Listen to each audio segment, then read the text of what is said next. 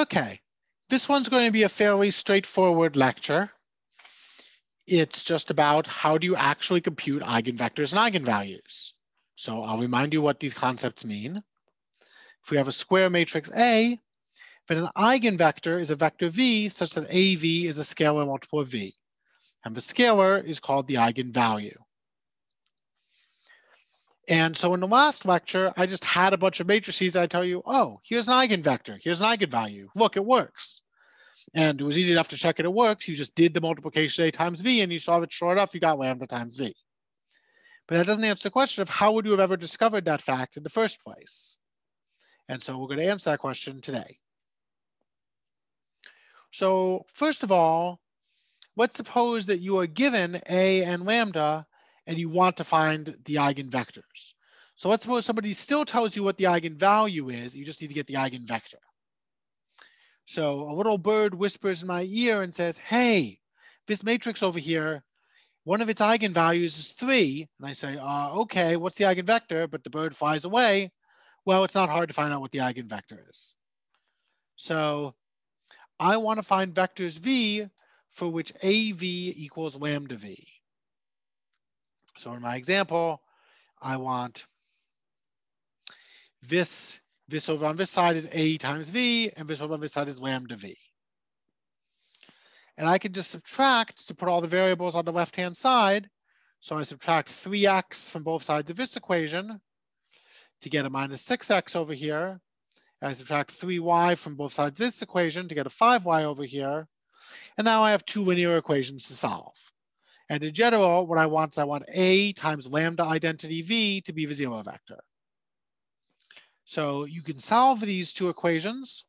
What you'll find is that they're redundant, is that the second equation is a scalar multiple of the first equation. So they're redundant. And the solution to the first equation is that x is 5/2 y. So some examples of 3 eigenvectors are 5/2 1, 5 2, 50 20, anything on the line spanned by 5/2 1. Okay. And in general, the set of lambda eigenvectors is the kernel of A times minus lambda identity. And being a kernel, it is a subspace. We will call it the lambda eigenspace.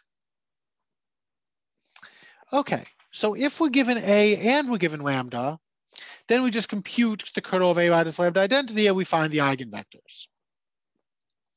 But what if we're not given lambda in advance? So if we just guess a lambda, then probably A minus lambda identity will have 0 kernel, and probably there will be no eigenvectors.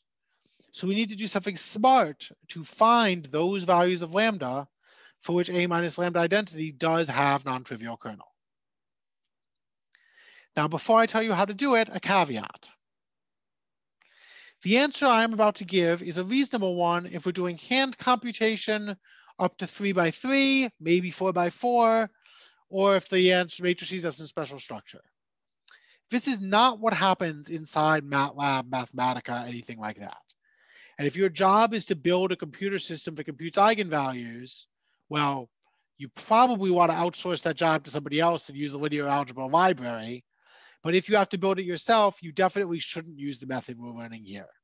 If you want to learn about the methods you should use, take a course in numerical linear algebra like Math 471 or 571. And of course, also just learn what the correct command is in NumPy or MATLAB or whatever your favorite language is.